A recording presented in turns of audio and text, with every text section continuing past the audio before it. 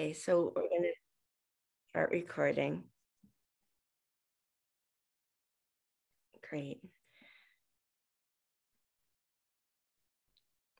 Elizabeth Metzger is the author of Bed, Tupelo Press 2021, winner of the Sunken Garden Chapbook Prize, the Spirit Papers from University of Massachusetts Press in 2017, which is the winner of the Jupiter Prize for Poetry, and the chapbook, The Nutshell Studies of Unexplained Death by Horse Thief Books in 2017.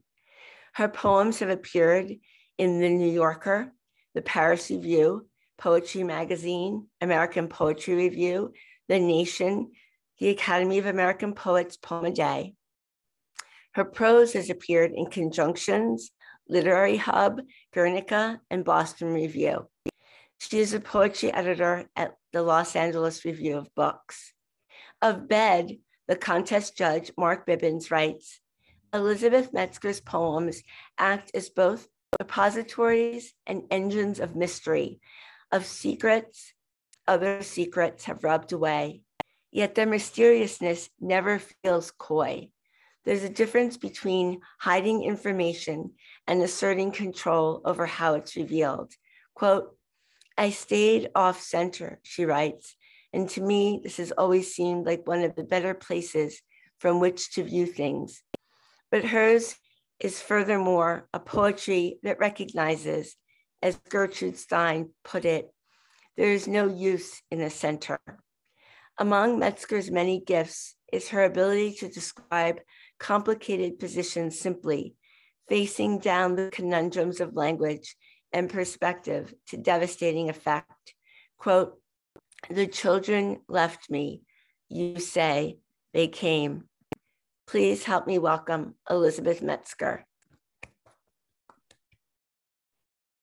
Jenny, thank you so much. That was beautiful. I am just in awe to be reading tonight with two of my favorite poets, Lamar Wilson and Kaveh. It is truly an honor. I feel like it's equally fateful and shocking to be here in this Hudson Valley community because Jenny, of course, was instrumental to the work of the poet Max Ritvo, who brought many of us here together. And Max and I wrote our first books together. We had a deep friendship, and I will never forget, though I couldn't be there at the Hudson Valley Writers Center when he read that. Luckily, it was recorded, and the vibrant energy of his voice in that room is forever connected to this space. So thank you for inviting me. And I want to begin by bringing his words, if not his voice, into the room. This is a poem from his posthumous collection, The Final Voicemails, which was edited by our Nobel laureate, Louise Glick. The title is cachexia, which is a wasting away or loss of muscle and weight that can occur at the end stages of some chronic illnesses. Cachexia. Today I woke up in my body and wasn't that body anymore. It's more like my dog, for the most part obedient, warming to me when I slip it goldfish or toast, but it sheds, can't get past a simple sit, stay, turn over. House trained, but not entirely. This doesn't mean it's time to say goodbye. I've realized the estrangement is temporary and for my own good. My body's work to break the world into bricks and sticks has turned inward. As all the doors in the world grow heavy, a big white bed is being put up in my heart. No matter how sad Max's poems can be, that was one from the end of his life when Jenny was helping so much to give him so much reason to believe in the legacy of his work. He wrote some very sad poems like that one, and yet there's always this tenderness at the end, that bed. And I think that I want to use that as my segue to read from my chapbook, Bed, which was written from an experience of actually two different bed rest pregnancies, the first one dovetailing with the loss of Max, within weeks. So I told him I was pregnant, and 2 weeks later, he was dead and I was in bed. It was very strange. And so I will read some poems from that sequence. I will start with the first one. I think of the bed as sort of a lived calendar. We, often begin and end our day in a bed. We often begin and are born and die in a bed. So when you're constantly in a bed for whatever reason, it changes your relationship to time. It intensified my perspective to change. So I'm going to start with the first poem, which was the first poem I wrote after giving birth. And it was a beginning of sorts because, of course, it was a birth, but it also, especially, between Max and just what the pregnancy was for me, it was very much an ending of part of myself.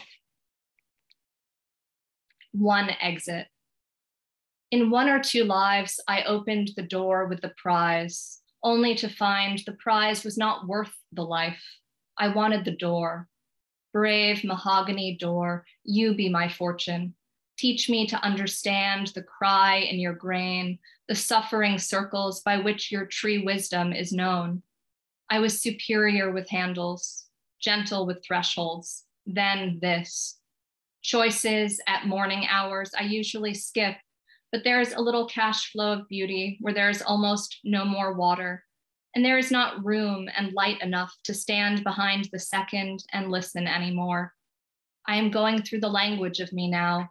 I am flipping open the dictionary of myself with my tongue, as if that were possible, to find your first word.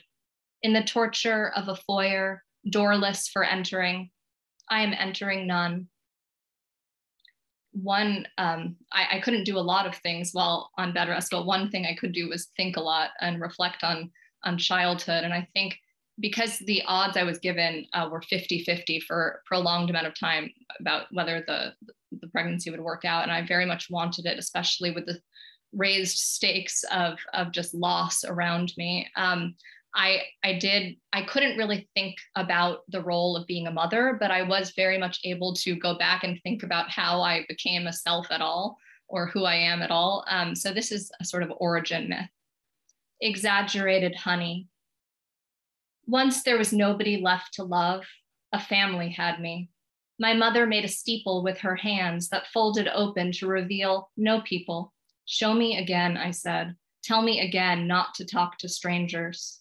The hospital lights across the street taught me to stay awake in my own company. Later, I asked strangers to take my hand across. I used to think I hated where I came from and would leave, that children elsewhere found safety and freedom. But there is no fire anywhere I am capable of rubbing. I am not mother enough to tolerate creating my own heat, not human enough to gather close to what's untouchable. Call me complaint, call me honey, you exaggerate. When my family laughs in the hallway, I laugh with my hair thrown back to the ground like I understand them, just to be answered. I take it as seriously as the dead or a bridge to nowhere. But what loss on earth would I honestly like to stay for? And life is no better, thank God. It also keeps us.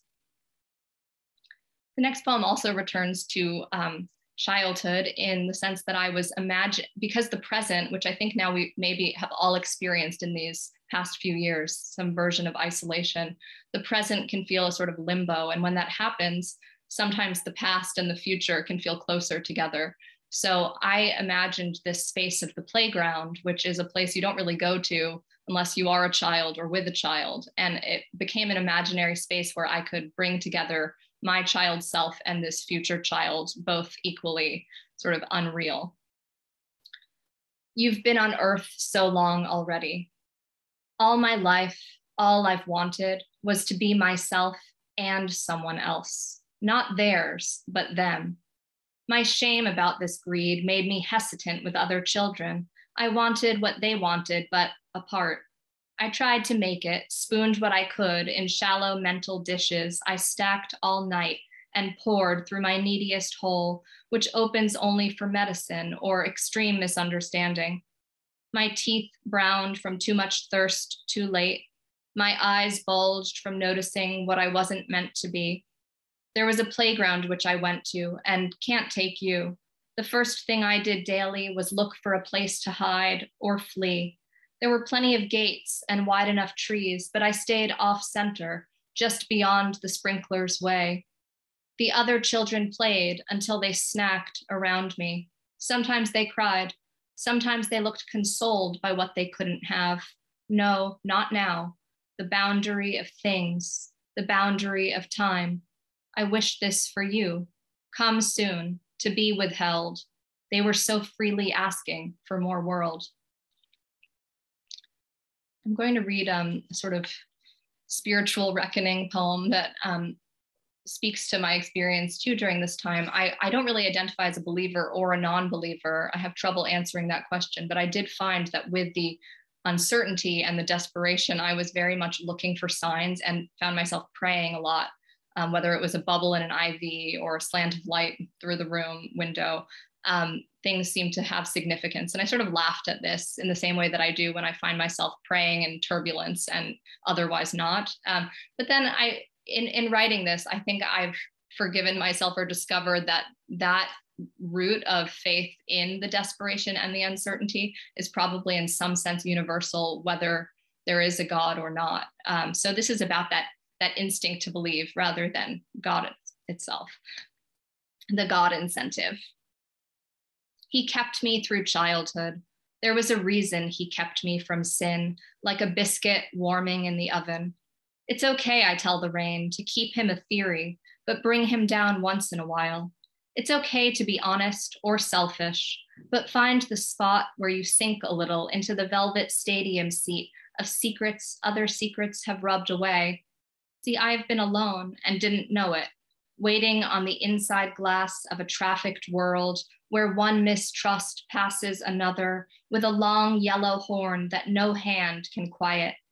Something other than science is pressing down on my night watch, saying, sing here instead of signing off this hour. Ride the hard part, that is the good part, as many holy animals must know and let go of. Everyone is still barely alive.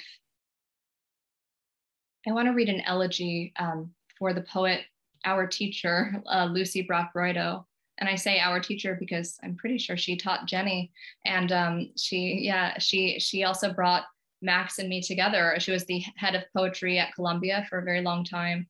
And she was also more than a poetry teacher to me. She was sort of a grief guardian. She helped me, she held my hand through Max dying and after. So when she herself died less than 2 years later, it did seem impossible. And this poem's title comes from an aphorism of Kafka, a writer that Max and Lucy and probably many of us sort of worship. And the aphorism is about what heaven is. It says maybe heaven is the impossibility of crows. So this poem is titled The Impossibility of Crows. Your death has just begun, but it is not spoken of. It speaks in odd weathers, like a second first love, as if the snow could fall for real here, as if you would deign to visit me through sun. There are no directions. The edges of your death are smudged and round, like ash or a watch whose accuracy is the least of its beauty. There is no clear ill will. There is no bronzy heaven. You will come to me instead, though I never came to you, won't you? It's not too late yet. It isn't blood or sex. It isn't even the spirit or splinted ambition. Today, I will stay for just the last, unafraid, adoring avalanche of you, as if my life had wound itself up and let go with yours, a made metal crow, acting born, choosing its crack time, then tiptoeing off your branch of the world. Shortly after Lucy died, I was pregnant again, and it was, not supposed to be by all medical ideas. It was not meant to be repeated, but yet I was on bed rest again with another high-risk pregnancy. So instead of holding on to this discrete experience, these very significant losses and these two pregnancies sort of blurred together too. And I think that's something I'm trying to capture as much as any of the actual experiences. The last poem I'm going to read from bed is a love poem, and then I'm going to read two new ones if I have time. This one is a postpartum love poem, I would say. It's with the acknowledgement of coming back to romantic love, having had two real children between us. Desire. It is for you I put the children to bed. Or come, I will keep the house awake for you. The floor is fluttering with tongues. I step through and you step after me, laughing. These are toys. Isn't it obvious how we've changed? I have no more use for pure feeling. You escape directly behind my head. Little vitrines in the closed museums not being looked at. I would die to be their objects. The children left me. You say they came. What could you possibly do for my body when I am in two separate rooms, breathing?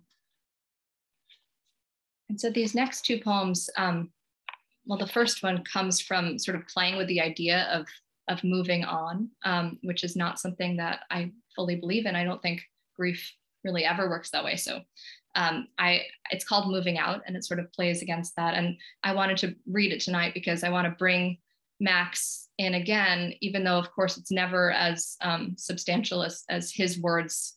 I wish there were new poems of his coming into the world, but there is an ongoing relationship I do have with him that feels beyond a voice in my head, or maybe it is a voice in my head and maybe that's enough. But this, it does make reference to a volcano vape. So what that is there's a specific vaporizer that Max used at the end for medical marijuana that was able to not hurt the lungs as much. And it really was a beautiful object in his room for us and for me, because it just had the capacity, even at the end, to briefly at least take away pain. Moving out. Open this box alone for no reason other than to know you are alone now. No reason to keep talking about love.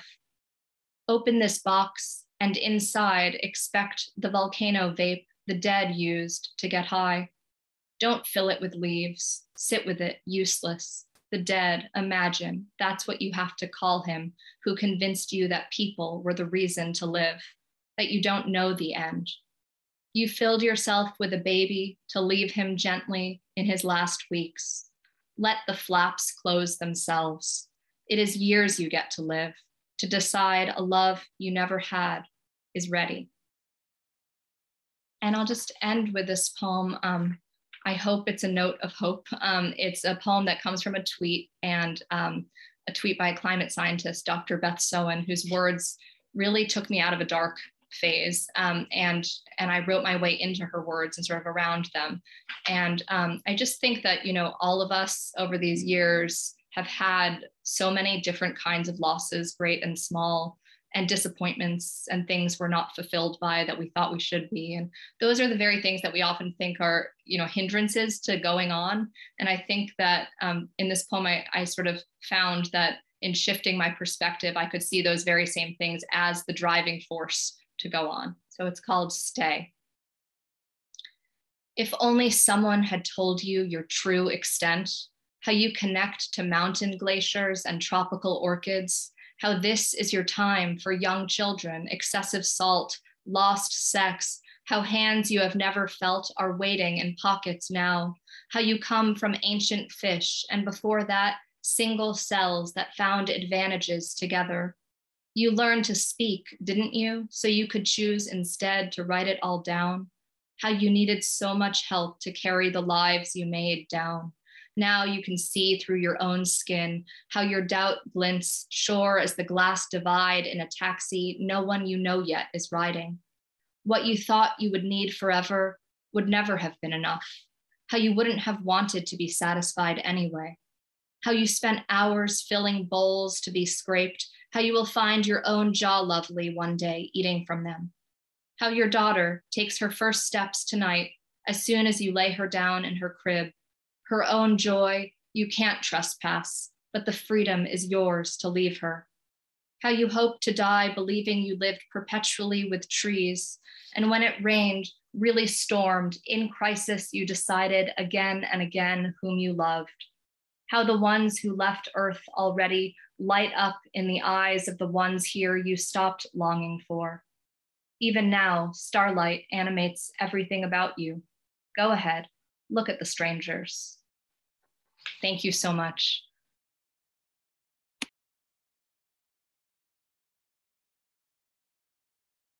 Thank you so much, Elizabeth. That was really, really beautiful. And thank you for reading Max's work tonight, as well as your own, and as well as the ones that are in conversation with Max's work. So much loss for people who loved Max, and also for the Columbia community with Lucy, and now with Richard Howard. It's nice to be able to be here tonight with all of you and to commemorate their work. Now we're going to hear from Lamar Wilson, who is a multi-genre writer and filmmaker, invested in documentary poetics. He's the author of Sacrilegion, the 2012 selection for the Carolina Wren Press Poetry Series, a 2013 Independent Publishers Group bronze medalist, and the Tom Gunn Award finalist. And he's also co-author of Prime, Poetry and Conversation from Sibling Rivalry Press, with Philip B. Williams, Ricky Laurentis, Saeed Jones, and Daryl Alejandro Holness.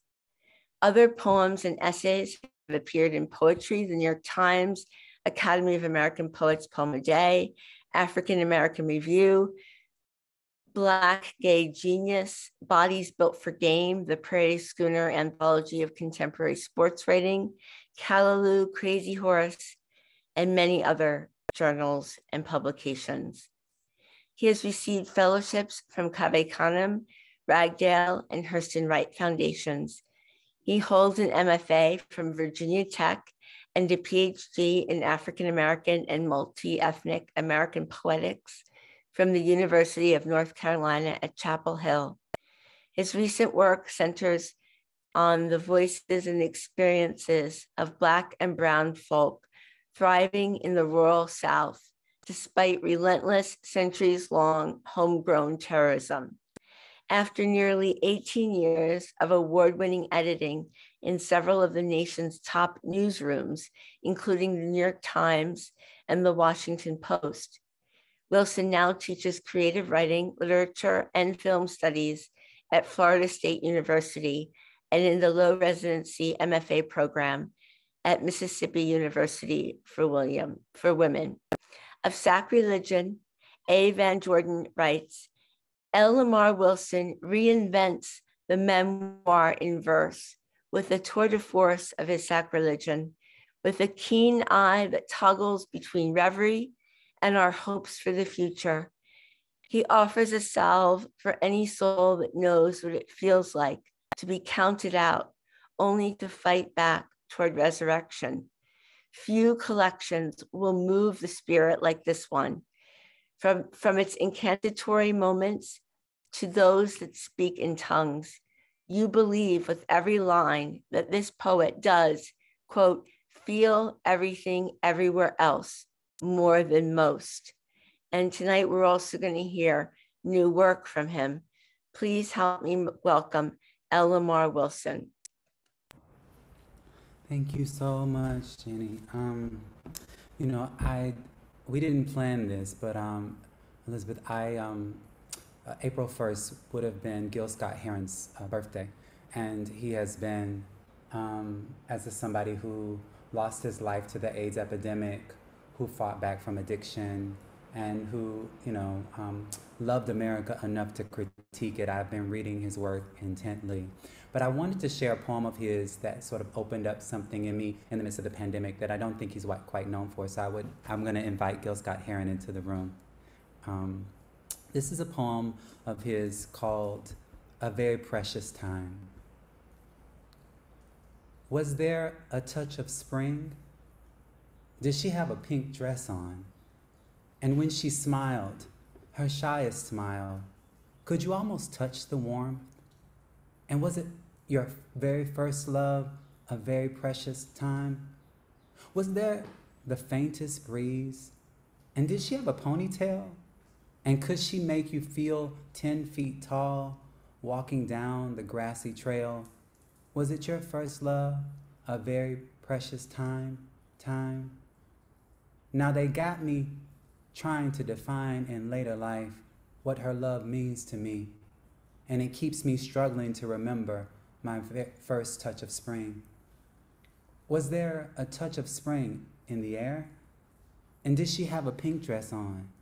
And when she smiled her shyest smile, could you almost touch the warmth?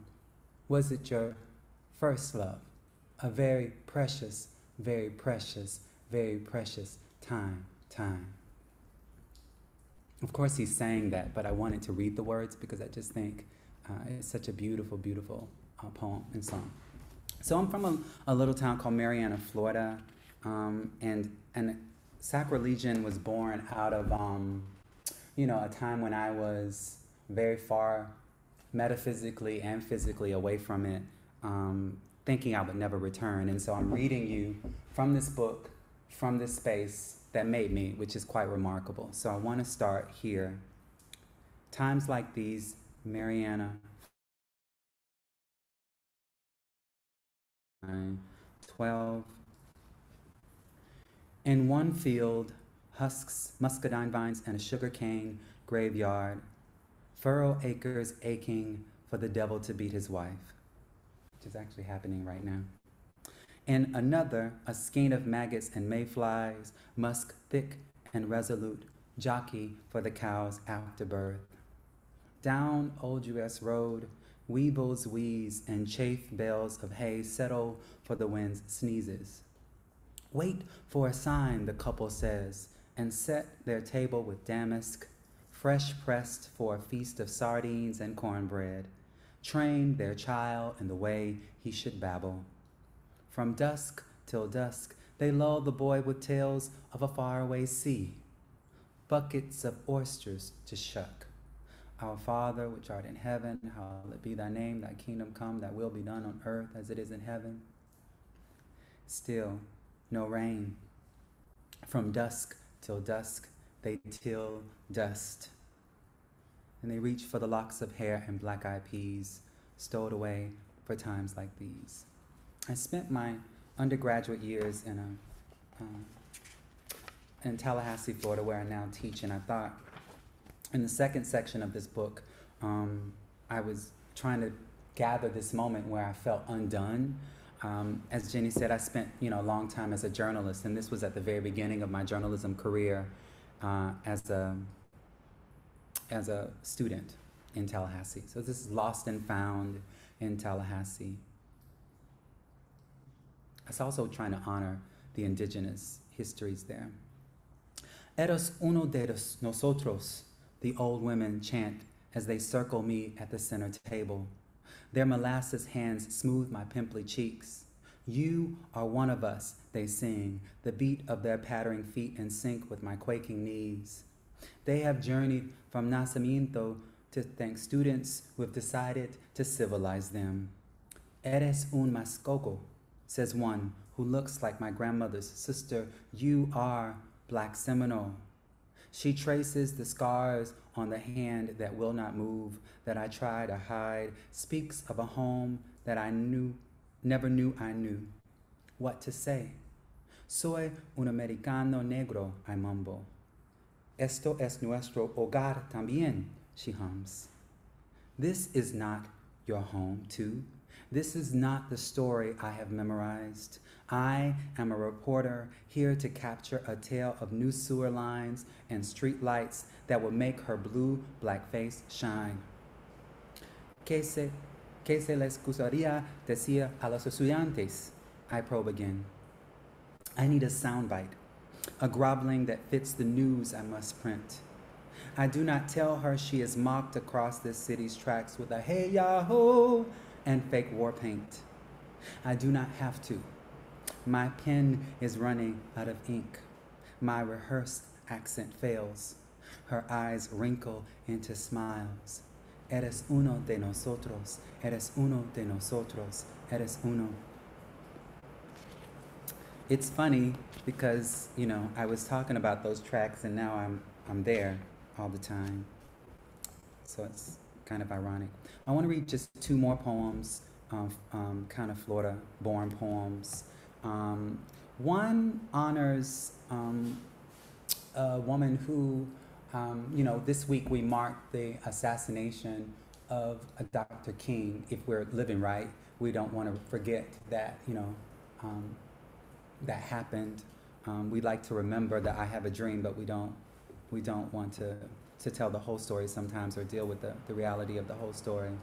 But I choose this poem, and I wrote this poem because I wanted to think about a woman who survived into her 90s. This book, Sacrilegion, deals a lot with insanity and mental illness and dis-ease that comes from being misunderstood. And so I chose her. At the time when I wrote this, I didn't know she was still alive. I was trying to find her. I had been searching the New York City prison records to try to find where she was. We would later learn that she had been released from prison in the 70s and put in an old folks home where she continued to, I would say, to pretend, or she continued to live with, be ravaged by her illnesses. And so this is Isola Ware Curry's Picky. And this is taken from the arrest report. She attempted to kill Dr. King in the 1950s, and if she had succeeded, we would not have had the movement, no March on Washington and anything. Picky. In the end, Tarzan always get hold of Jane, and what I'm trying to figure is how he swing on them vines and know which one of them gals can hold him fast and not take him out on the wrong limb. How he lands so soft-like, not a speck of sweat on his flesh, like them peaches where I come from. You got to be careful which one you bite into, even if it look like it's sweet as cane, could be a worm or worse inside, grinning at you like you the unexpected guest. So when I went to the picture show to get out the house and stop by the store to hunt for some work or a smile or two, and I saw this mob, this boy and his mob calling him a king, Arthur Lucer, I think, which sound like Lucifer to me. And when I got up close enough to look him in his eyes, he looked at me like I was common. As all the rest of them he got a hold of, like he sure didn't seem to know too much about where I been and talk about a freedom he knew I ain't never gonna see.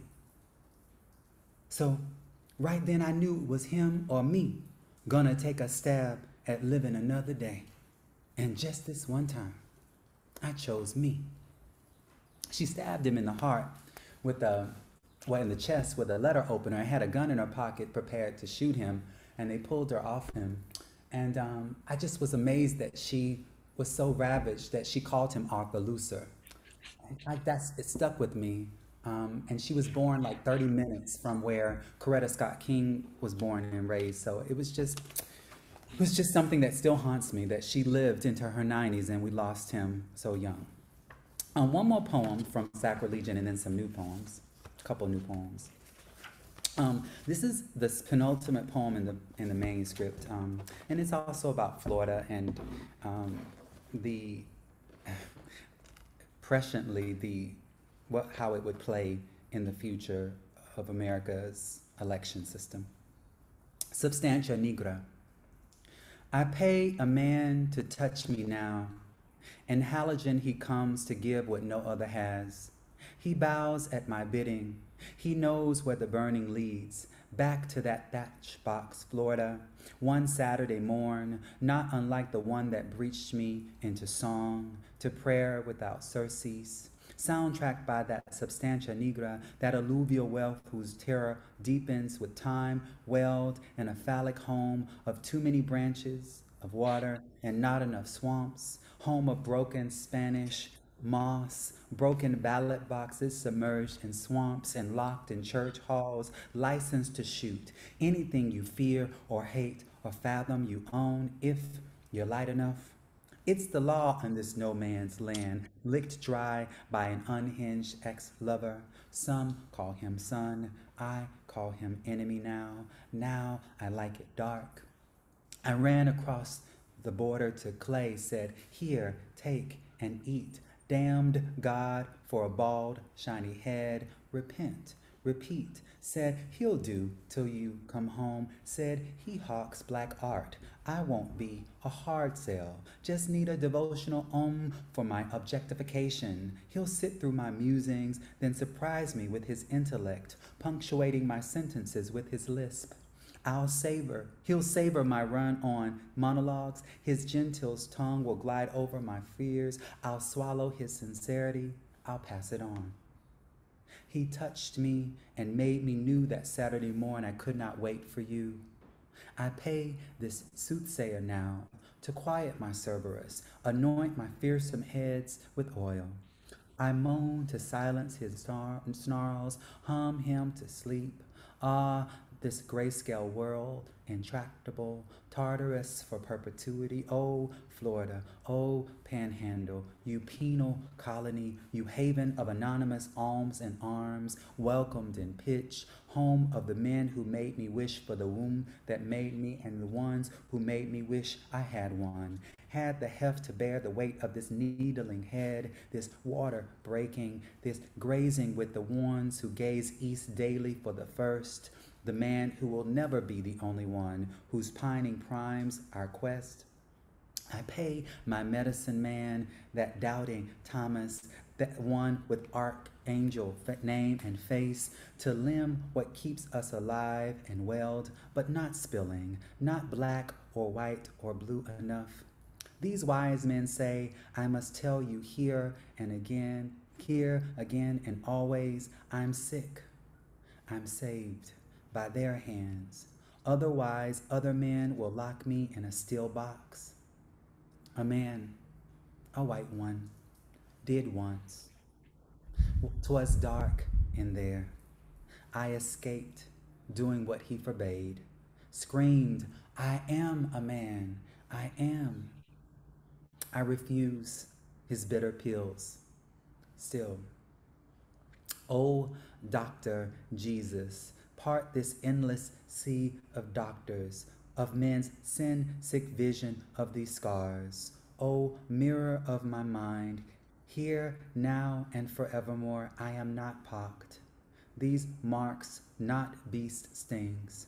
These broken bones are broken bones. Do not portend or pretend. Black men not mannish among black men know how to be solvent. Sister, sugar, mama, chula, Rahab, saint, wring the taint out. Where to tuck the bleach, how to cover blotches, slice edges, cinch waist into translucent bags. I left mine on mama and daddy's front porch. The dust mites won't touch it. The mite bees can't. Ah, I've lied. I never left you, Mariana. I am that boy, that man in this mirror, more than enough to touch what no man can. I am that woe man too. I ring an other, and halogen he comes. We sing Negro spirituals. It's a black woe man thing. I told Jesus, be alright if he changed my name. Too many deaths, too infinitesimal to many, though I'll never stop counting. Tonight I take this ringed man. He leaves me wanting you, wanting me. Who knows the way to Canaan? Got my ticket in my hand. I ain't got time to die. So with the 4 or 5 minutes I have, I took two really short pieces from this new manuscript that is about, as Jenny said, these people who are in this town that I grew up from, who passed on. We've lost in the midst of this pandemic so many of them, and so as they died, I started to write some of these poems for them.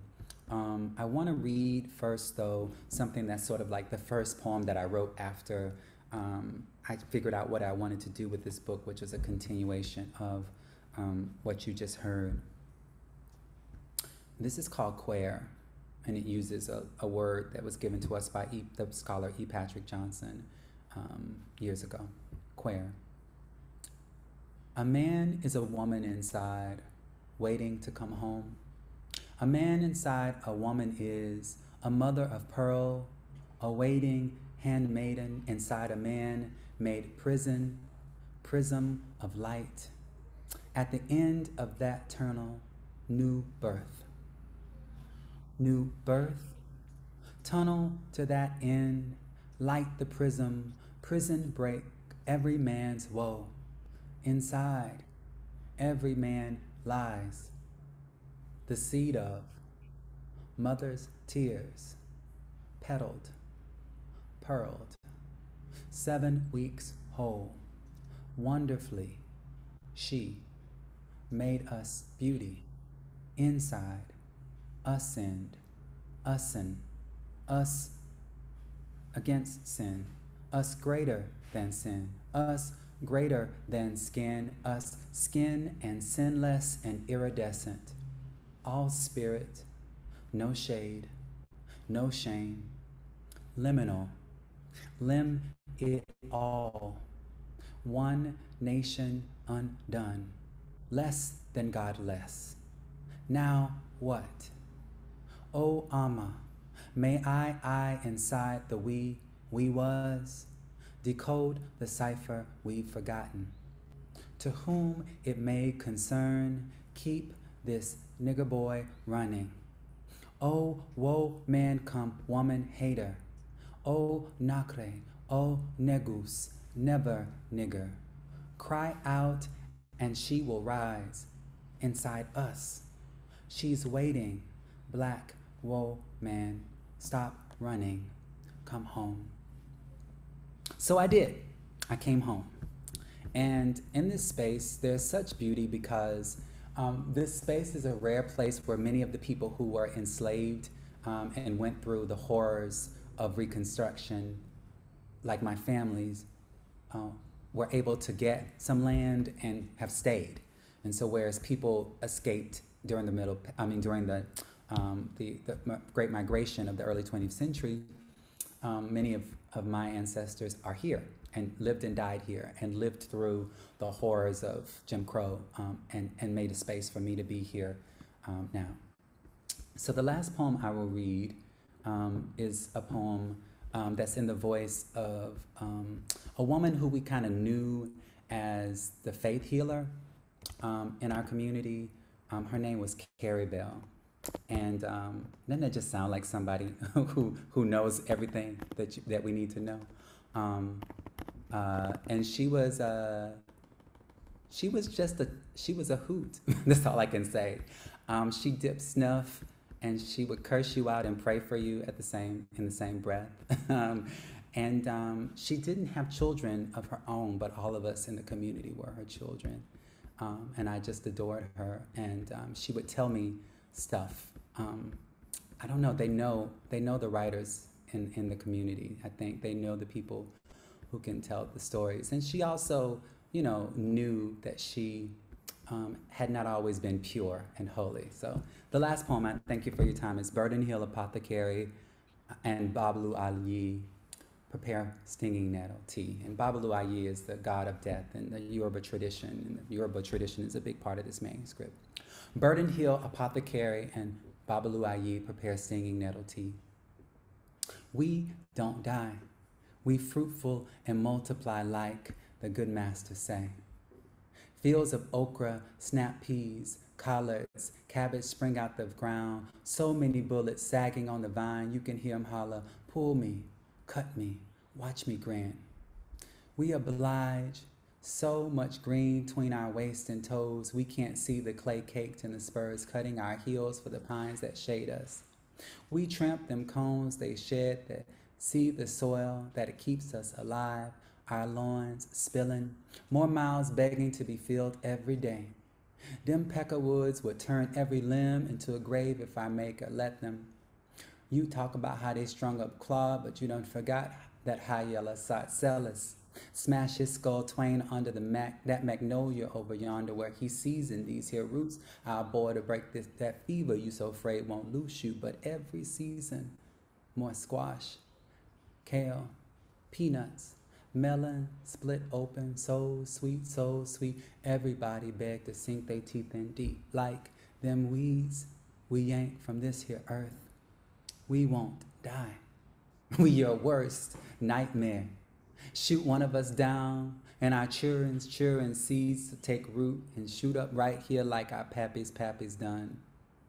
Mustards, limes, sweet potatoes, whites too, our roots too deep.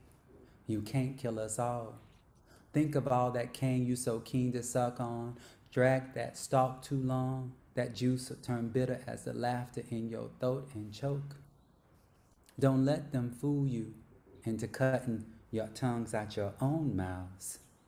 These here is the best of times where the sun don't stop shining till you can smell the moonshine midnight riders crawling out their bed to climb in yours and rub against you till you sang like locusts in heat, a low hum, a steady moan, till they kingdom come and morning light appear.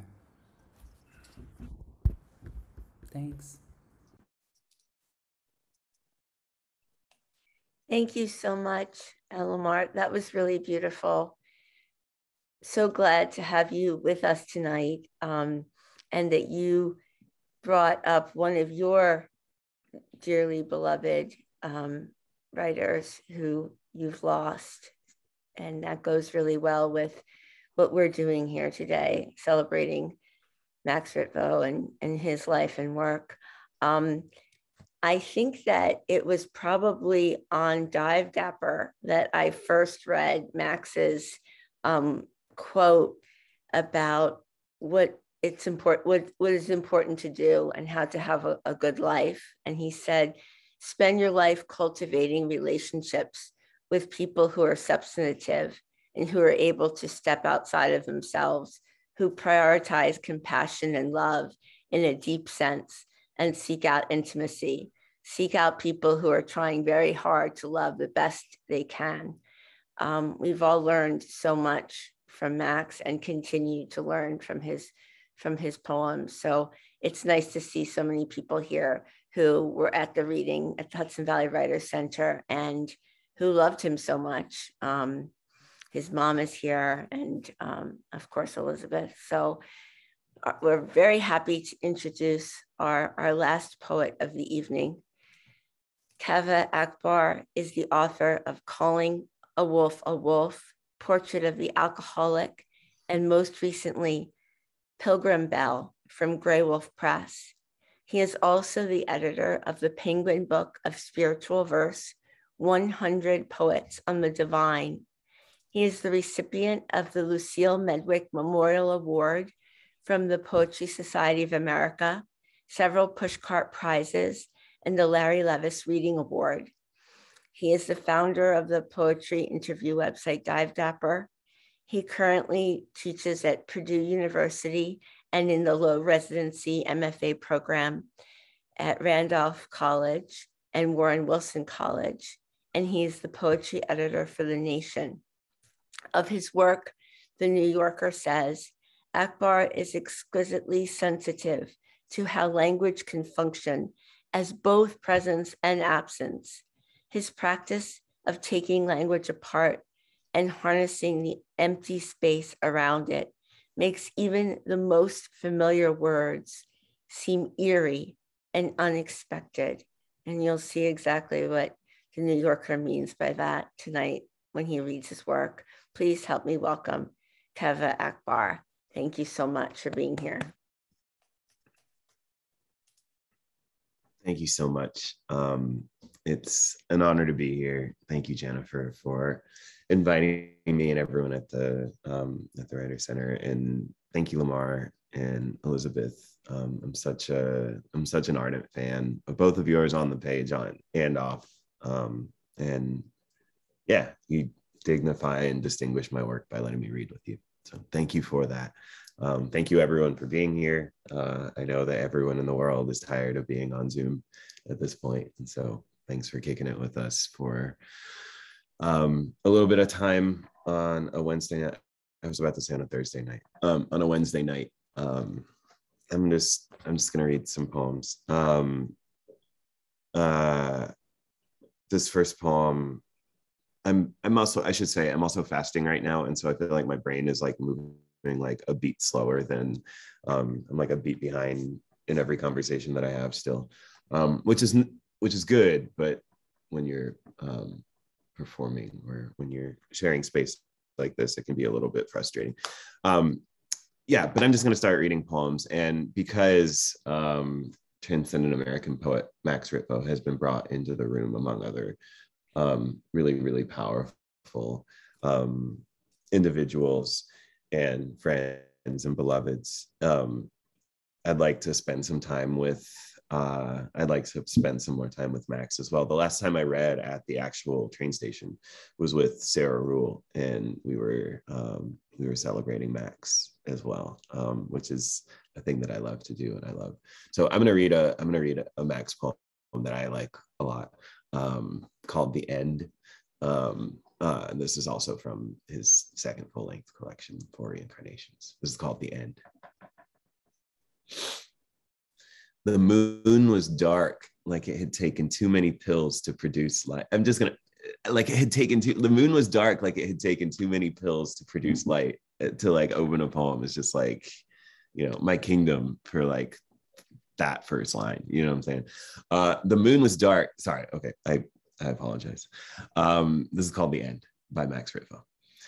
The moon was dark, like it had taken too many pills to produce light. The earth fell apart into pockets, the many things in it noticing where they were and surfacing. Heaven was a vacuum, the earth a dirty carpet. What is there to say? All the animals went blind, the pigs out in the countryside, and my dear dog who used to fetch. I wondered at one point if I had in fact killed myself. If death just meant spending all your time with your past.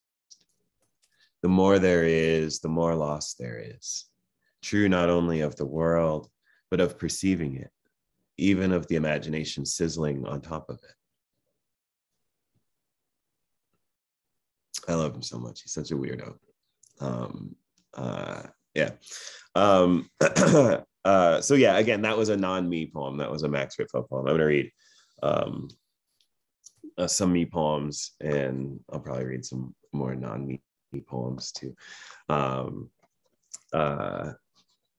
This poem is called "The Miracle." This is a me poem. It's called "The Miracle." It orbits in Islam, the sort of like precipitating miracle of the faith, maybe parallel to the virgin birth in Christianity, is that the prophet was at the start of Ramadan. Was said to be sort of alone and fasting in a cave. He was just camping. We camp. We're familiar with camping. He was camping, and the angel Gabriel comes to him and says, "Read." And like many people in his time and place in the world, like most people, most times and places in the world, he was illiterate, and so he said, "Sorry, wish I could help you." And the angel Gabriel like grabs him and gives him literacy, and then he begins to transcribe to him Quran, and that's again like the sort of catalytic miracle of the faith is literacy, which I always thought was pretty cool as a poet. So, anyways, this is orbiting that. This is called "The Miracle."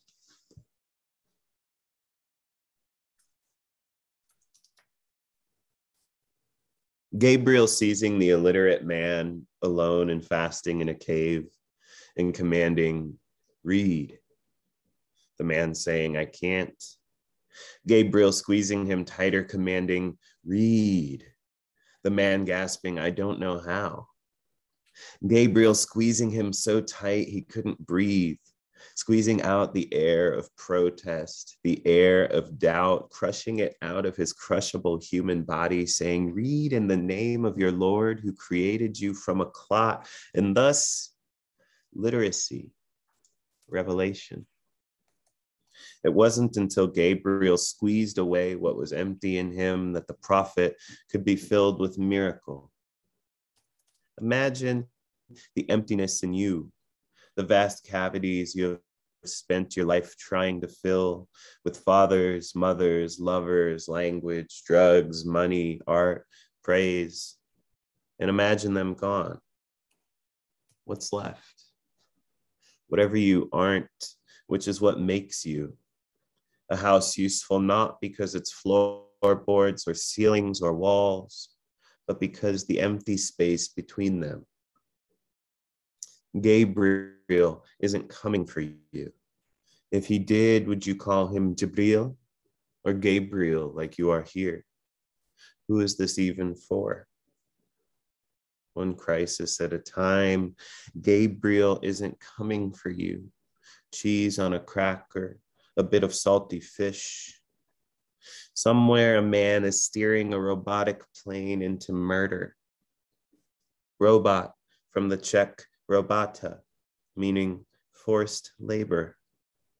Murder labor, forced. He never sees the bodies which are implied by their absence, like feathers on a paper bird. Gabriel isn't coming for you. In the absence of cloud parting, trumpet blaring clarity, what? More living, more money, lazy sex, mother, brother, lover. You travel and bring back silk scarves, a bag of chocolates for you don't know who yet. Someone will want them. Deliver them to an empty field. You fall asleep facing the freckle on your wrist. Somewhere a woman presses a button that locks metal doors with people behind them. The locks are useful to her because there is an emptiness on the other side that holds the people's lives in place. She doesn't know the names of the people. Anonymity is an ancillary feature of the locks. Ancillary from the Latin ancilla, meaning servant, an emptiness to hold all their living. You created from a clot. Gabriel isn't coming for you. You too full to eat. You too locked to door, too cruel to wonder. Gabriel isn't coming. You too loved to love, to speak, to hear, too wet to drink. No, Gabriel, you too pride to weep. You too play to still. You too high to come. No, Gabriel won't be coming for you, too fear to move, you too pebble to stone, too saddle to horse, too crime to pay. Gabriel, no, not anymore. You too gone to save, too bloodless to martyr, too diamond to charcoal, too nation to earth. You brute, cruel pebble, Gabriel, God of man, no, cheese on a cracker, mercy, mercy.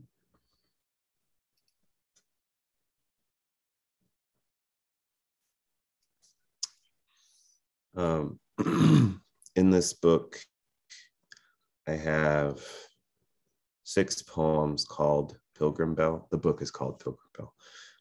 And I have 6 poems called Pilgrim Bell, which is a thing people do. Terrence Hayes did it in Wind in a Box. It might be the first time I ever saw it, but between then and this, there have been like 30,000 books that did it. So it's not a particularly innovative, but anyways, I don't know. This poem is called Pilgrim Bell. I don't need to diminish it before I share it.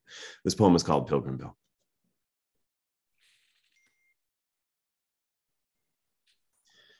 My Savior has powers and he needs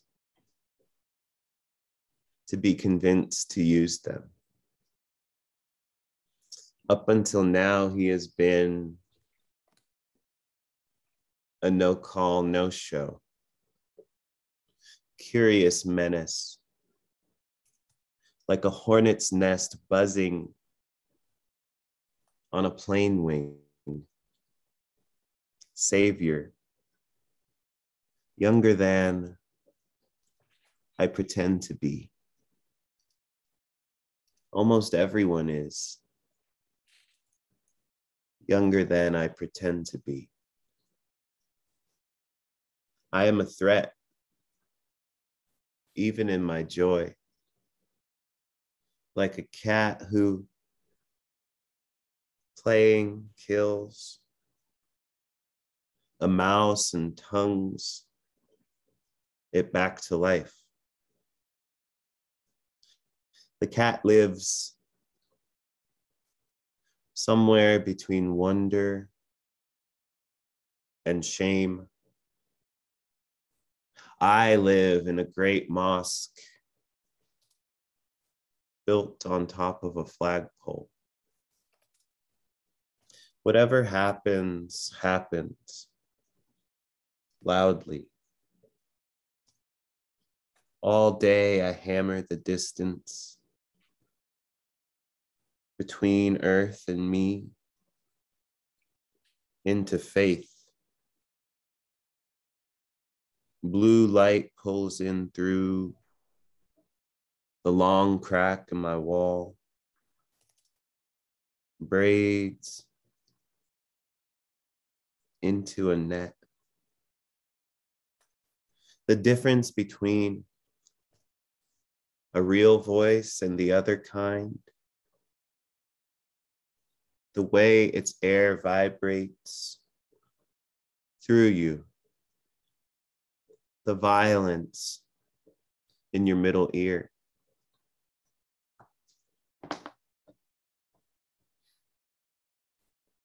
Oh, cool. Yeah, thank you for saying nice things I just saw that thank you for saying nice things. Ari's here. Hi, Ari. I'm gonna read another poem that's a not me poem. I've put together this anthology that's coming out in a few months called it's had like 30 different titles, but I think the title that it is now is The Penguin Book of Spiritual Verse, 110 Poets on the Divine. And it's basically like a compendium of 43 centuries of spiritual verse, of just sort of like, this feels like I made a playlist, you know, like a mixtape, and I'm handing it to the beloved of the universe, being like, here's some poems I really love from the past like 4 odd millennia. But this is I've been spending a lot of time with this poet Enheduanna, who's the earliest attributable author of our species. Actually, she wrote in ancient Sumeria. She lived sometime around 2300 BCE, and she's the first author ever that we like know the name of and can match the name to the writing. Yeah, Middle Eastern woman, not for nothing. But her poems, you know, up until like this relative moment, you know, like the past few decades, had only existed as sort of like anthropological trot, you know, like bird, woman, stone song, you know, like that sort of, you know, sound, you know, and just in the past few decades, we've had poets translating from the anthropological sort of like raw denotative translations of the cuneiform into something like idiomatic English, you know. And so this translation is one of her, all of her poems were hymns to the goddess Inanna. You know, she was a priestess of Inanna, and this poem is one of her hymns to the goddess Inanna, translated by Jane Hirschfield, who's an incredible poet too, who I'm grateful to get to bring into the conversation. But again, I've been spending so much time with Enheduanna specifically, and I wanted to share the gift that she gave us 4 millennia ago, because it still feels very germane. I mean, I read her and I feel among the way that I feel like when I read Elizabeth or Lamar, you know. I feel accompanied, you know, which is uncanny. So again, this poem is not a me poem. This poem is by Enheduanna, translated by Jane Hirschfield.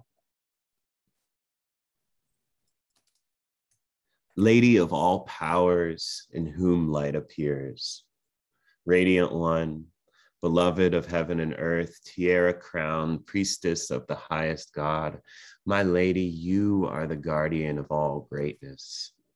Your hand holds the 7 powers. You lift the powers of being. You have hung them over your fingers. You have gathered the many powers. You have clasped them now, like necklaces onto your breast. Like a dragon, you poisoned the land. When you roared at the earth, in your thunder, nothing green could live. A flood fell from the mountain. You, Ainana, foremost in heaven and earth, lady riding a beast, you rained fire on the heads of men, taking your power from the highest, following the commands of the highest, lady of all the great rights, who can understand all that is yours? In the forefront of the battle, all is struck down by you, O winged lady. Like a bird, you scavenge the land. Like a charging storm, you charge. Like a roaring storm, you roar, you thunder in thunder, snort in rampaging winds. Your feet are continually restless, carrying your harp of sighs. You breathe out the music of mourning. It was in your service that I first entered the holy temple. I and Hedwana, the highest priestess, I carried the ritual basket. I chanted your praise. Now I have been cast out to the place of lepers. Day comes and the brightness is hidden around me. Shadows cover the light, drape it in sandstorms. My beautiful mouth knows only confusion. Even my sex is dust. Again, that's Jane Hirschfield's translation of a hymn to Ainana by Hedwana. It's so uncanny. Like, she talks about, like, in your fire, nothing green could live, right? And like, she's talking about, you know, as we teeter on the precipice of irreversible ecological collapse, right? She's talking about man's corrosive impact on the earth. And at some point between, I mean, this is nerdier than you need, but at some point between her father, King Sargon's death, and her brother's ascendance to the throne, she was exiled. And during that exile, she wrote a lot of these hymns, including this one. And so at the end of this poem, she was like, I've been cast out to the place of lepers, right? And again, like, as we sit in a moment where the great sort of moral crisis of our century will be, you know, refugee crises. And thus far, we've been getting straight Fs on that report card, you know, just failing them miserably. And as the climate crises exacerbate the refugee crises, you know, like, again, like, I go to this 43-century-old poet, and she's talking to me about exile. You know, she's speaking from exile and about the pain of separation and the pain of being a refugee, you know, and it just feels like uncannily contemporary. And anyways, you know, I don't mean to be like blurbing a Sumerian priestess's book, but you know, she's really incredible, and the Hirschfield translations really sing. Okay, I'll wrap things up here so that we can do a Q&A. Maybe I'll just read one more poem. Everyone over quarantine was like, I'm gonna learn Mandarin or write King Lear or whatever, you know, and my thing was to like try to improve my Farsi. So I've been working with a Farsi tutor over the entirety of quarantine. Farsi was my first language. I was born in Iran, but I've lived in America most of my life, so I'm not very good at Farsi. I'm a better reader of Farsi than I am a speaker of Farsi, but I'm not particularly good at either of them. So over the quarantine, I've been reading this poet, Furuk Farrokhzad, who she was like probably the most important Iranian poet of the 20th century. For my money, the most important Iranian poet of the 20th century. And so this is a poem that sort of orbits reading Farrokhzad. It's called Reading Farrokhzad in a Pandemic, creatively. Reading Farrokhzad in a Pandemic. The title is a lie. I can't read Farsi. I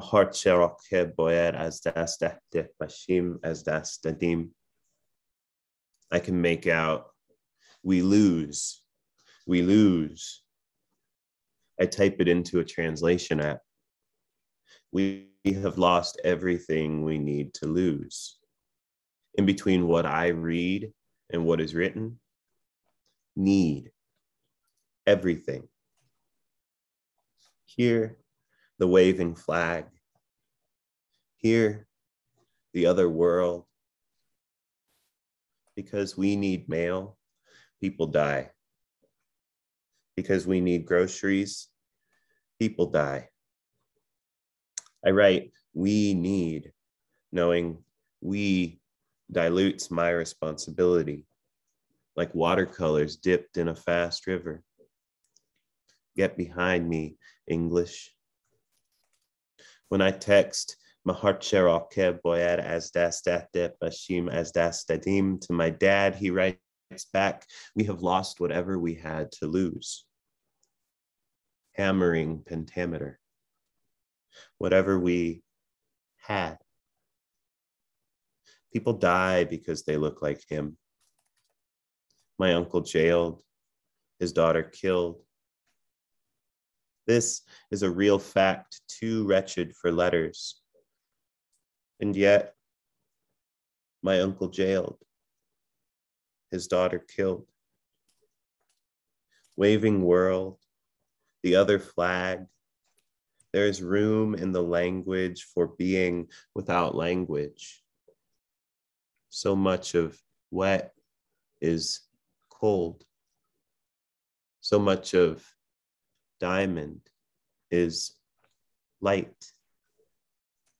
I want both my countries to be right, to fear me. We have lost whatever we had to lose.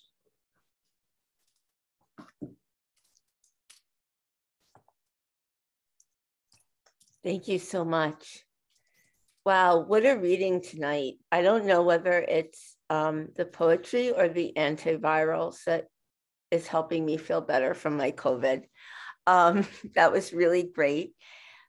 I think that we won't start with our normal question, which is asking people to give advice to the poets who are doing a collection. I think that because there's been so much poetry here tonight that has been about grappling with grief and loss and how we as artists confront that and amplify that on the page. Maybe we could hear from each of you a little bit about that project, because you're all so good at it. So maybe we could just hear some words of advice.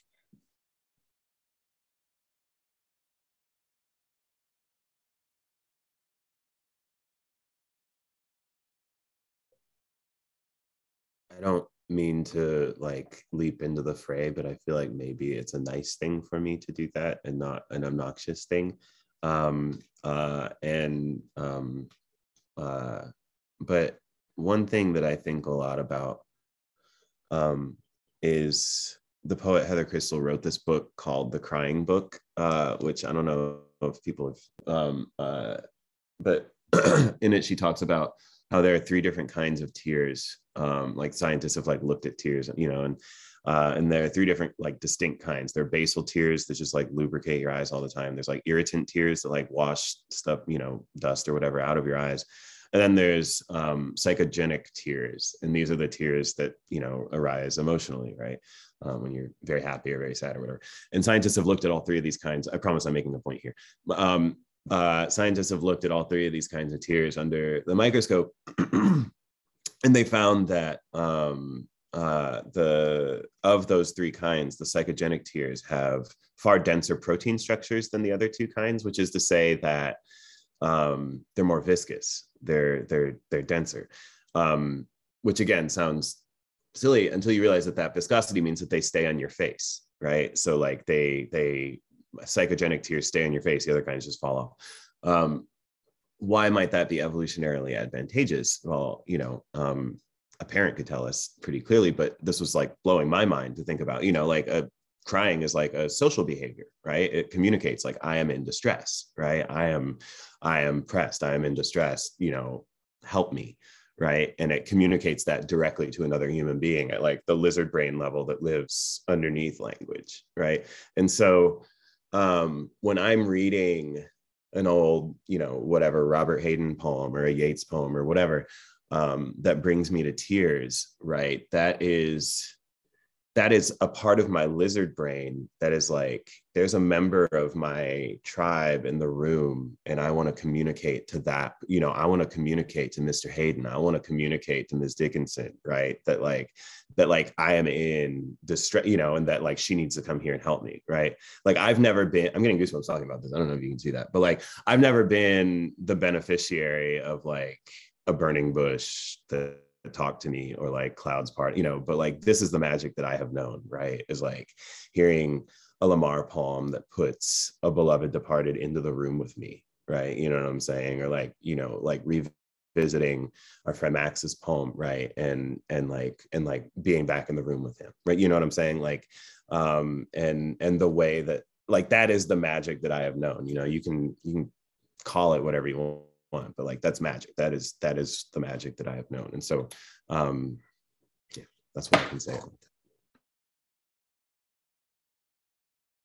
That's so beautiful, Kaveh. I love thinking about the difference of those tears too. I think that sometimes I think of like the vowel sound in a lot of like Greek tragedy, or just like that sound, that vowels are sort of like the language where it's just like the call of grief, and just like when language isn't sufficient. And I feel like I get that way in life easily and frequently, and in a way it's helpful as a segue into writing, because once you're just reduced to that sort of root sound, you can, and you want to find a voice, it's almost equally possible to find your own self, your own voice, or the voice of someone that you're missing. You can sort of, I think from that vowel, if we just get back to it, you can sort of wrap any mind around it, at least temporarily. And so for me, that's how grief can sometimes play into the actual motivation to write.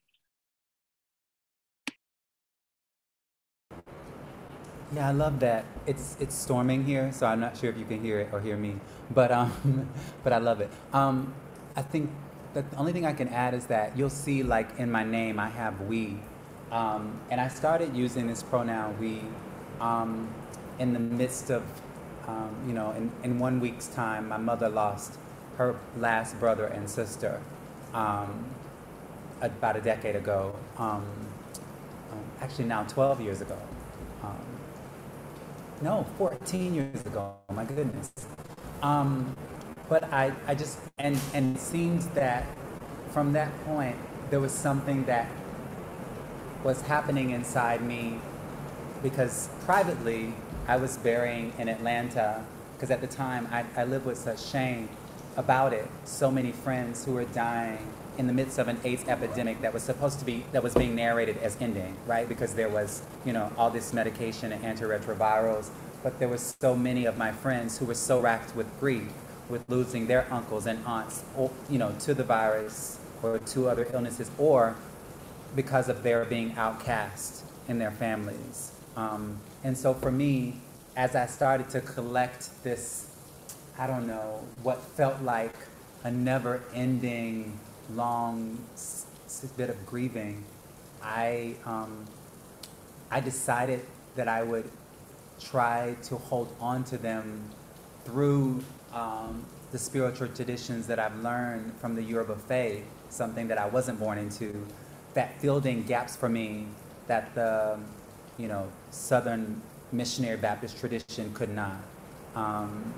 And that led me to this, the best way I could translate that idea that they are not gone, that they are ever present with me, was to sort of use that pronoun we, which after listening to Kaveh's poem, I thought, oh, is that transgressive in a way that's problematic, or is it honoring them in the way that I want? It's something that I've really struggled with a great deal, but for me, that is the only advice that I can give, which worked for me at a time when I felt like I wouldn't write poems again, because I was in the midst of a PhD program trying to get out of that, writing, you know, these scholarly essays, and then trying to make a film about this horrific history of lynching in our country.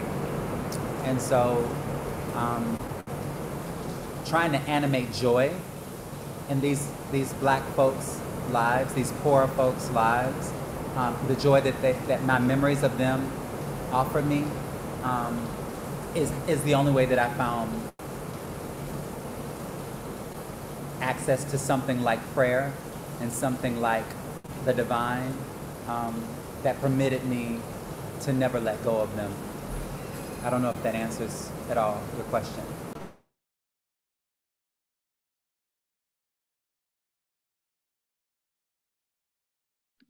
Yeah, thank you so much for those wonderful. Oh, I think you're still muted if you're not done answering.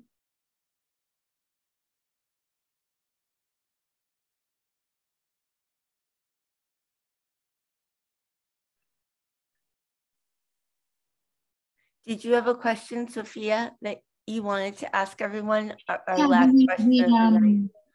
We got another question in the chat about how you sense the passage of time as you read, and I wanted to extend that question to the passage of time and the relationship that you have when you're writing poetry and to the passage of time, and also maybe the difference between how you imagine the rhythm of a poem when you're writing it versus when you're reading it aloud, which I think is what the question was trying to get at originally. I think the effort for me has been to make the present pretense, the past present, the future. Like I think, because especially I'm always already thinking about Black and brown people, indigenous people, queer people, people who are always seen as out of time, already always disposable, fungible in our American society. I want them to be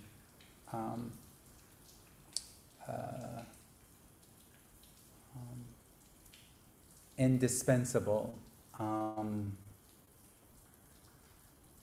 liminal. Yeah, I want them to stand outside of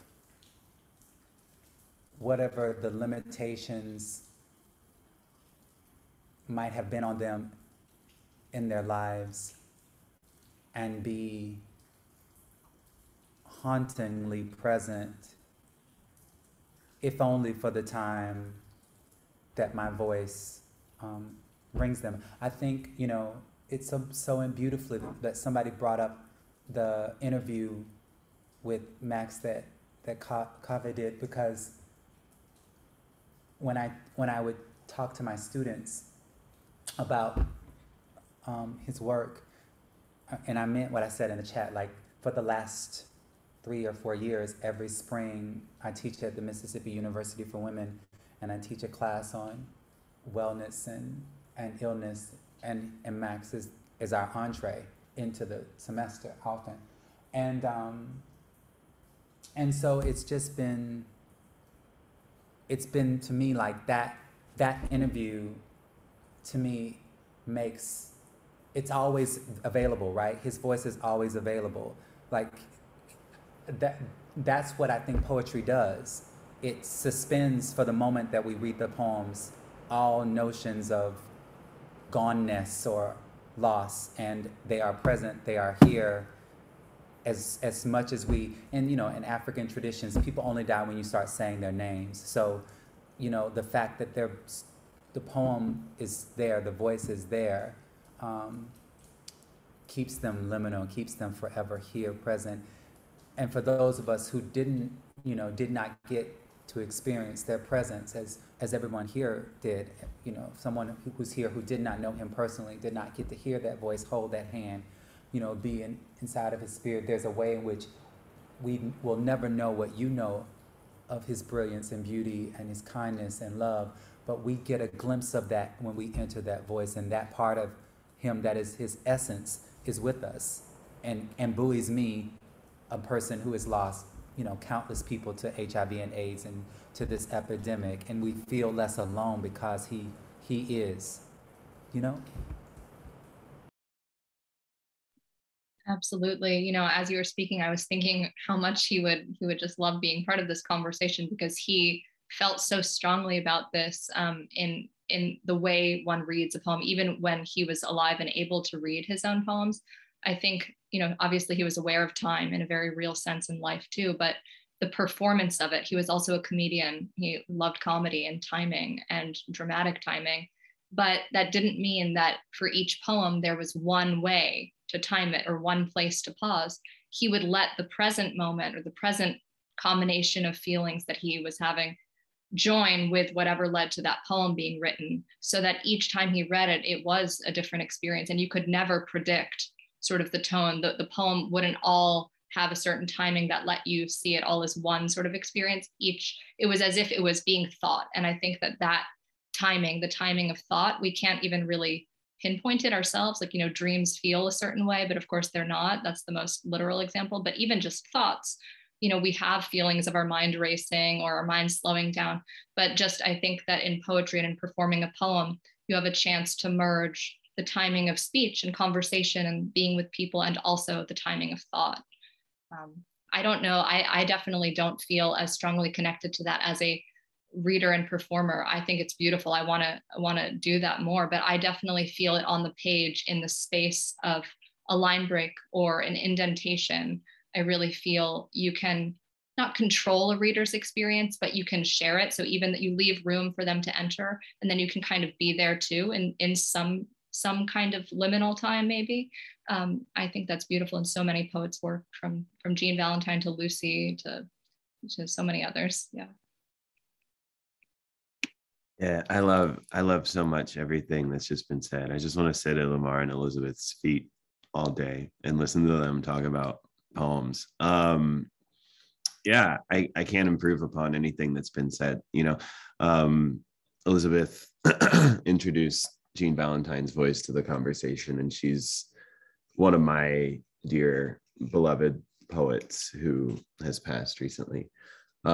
She has a poem, you know, when we're talking about time in poems, I'm so interested in stillness and ways to make stillness like the architectonic fundament, the bedrock upon which the poem is built, silence, the structure of the poem, and language, just the negative space poured around it. And Jean was like she was like the king of that, you know. I mean, she was just like, I learned so much from her, maybe more from her than it's like her and Dickinson, you know, about like how to use silence as that sort of architectural element and just have language being the mold poured around silence. But she has a poem called I Came to You, and this is the poem in its entirety. It's a short poem, but it goes, I came to you, Lord, because of the fucking reticence of the world. No, not reticence, not the world. Oh, Lord, come. Lord, come. We were sad on the ground. Lord, come. We were sad on the ground. And like the feeling that I have in my body right now, like the deeply embodied feeling, is not because of the light. Paul Celan, yeah, 100%. He's the third of that trinity. But the feeling that I have in my body right now is not because of the language of that poem. It's because of the silence in that poem. You know what I'm saying? Like she says, I came to you, Lord. So you begin in this like liturgical register, because of the fucking reticence. So you already get the sense of this exasperation because of the fucking reticence of the world. No, not reticence. Now there's like this rhetorical hesitancy. She's like correcting herself. No, not reticence, not the world.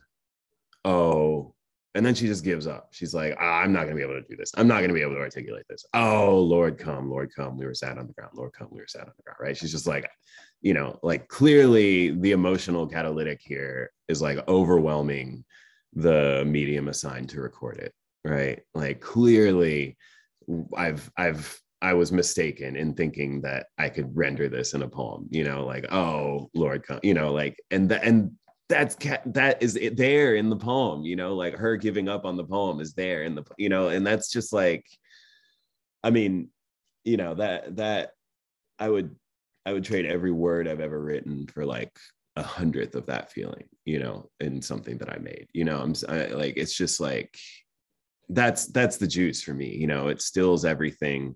You know, when you think about like a painting, you know, like you know, this painting of an Old Bay thing that I have here, right? Like the entirety of this painting, you know, in the museum enters your eye at once, right? So like the temporality of this like is instantaneous, right? Like you can certainly move your eyes around the painting, whatever, right? But like the temporal load out of this is instantaneous. When you think of like sculpture, you know, like this Grecian urn that I have here, you know, like you have to like animate your body to move around it. You can like perceive like a facet in an instant, right? But like you have to call the body in to move around it to like perceive the entire text of this Grecian urn, right? Or you can like move the Grecian urn, which is generally discouraged, like if you're looking at it in a museum or something. But like time becomes like a part of the temporality of this object, right? And because time is a part of the temporal experience of the art object, then the body is as well, right? You have to move the body, or your body is experiencing it durationally, right? If you're thinking about like music or something, that's like at the far end of the spectrum, because like a single note doesn't tell you anything about like the duration or the shape of a symphony, right? Like a still frame from a movie doesn't tell you anything about the length of the movie or the content, right? Like, I guess maybe it tells you a little bit about the content. So I think about poetry, like situating poetry on the spectrum, right? Like if I hand you a poem by Basho, like a Basho haiku and the Bhagavad Gita, right? Like those sit very differently in the hand, right? Like they're obviously like temporally different experiences, right? But like the way that Lamar read that long sort of like, you know, Elizabeth called it a tour de force, right? But like, you know, like that long new poem, right? Like is like that completely shapes the way that we experience its temporality, right? It's something like a sculpture, right? And like Lamar reading it to us tells us like the speed at which we're moving around the urn, you know, like the speed at which we're like walking around the urn, right? Does this make sense, right? And so like I feel like poetry, you know, like there's like painting is at this end of the spectrum, like music is at this end, sculpture is somewhere in the middle, and then poetry is just kind of like doing this like on the spectrum, you know. Poetry is just sort of like cartwheeling down the catwalk, you know, like back and forth, right? And that trips me out so much, you know, thinking about like temporality in this. I'm just like, I'm getting myself excited now, but that's sort of what I'm thinking about. I can't help, I have to just jump in because I think that jumping around like is maybe true to language. And I keep thinking of Dickinson, who you brought in, and like that in one of her most famous poems, just I finished knowing then, after she drops down through worlds, like that body moving through things, and that's death, you know, death, but just I finished knowing then. Even our word then like wants to punctuate it, but dash, you know, then is also the thing that hinges us to the next thing. So I definitely feel like poetry wants to, even when it's at its most pointing, it really wants to have us moving.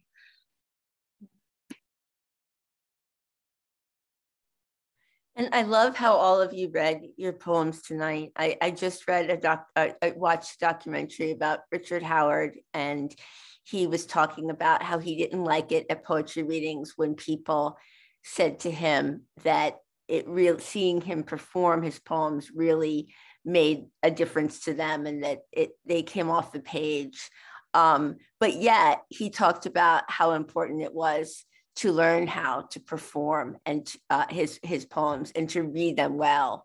So it was really a special experience to hear you all read tonight, and to hear you talk about poetry, and to hear you talk about the people you've loved and lost, and especially during this pandemic when so many people have been lost. Poetry has been such a solace and a place where we can come together to talk about these things and to grapple with them. So thank you all for being here. Your three voices tonight, it was such a trio. We will always remember this reading, and thank you for letting us record it. And I hope to see all of you next week when we hear Sean Singer and Roger Reeves and Adrian Mejica. Thank you so much to all of you. Thank you all for being here with us tonight.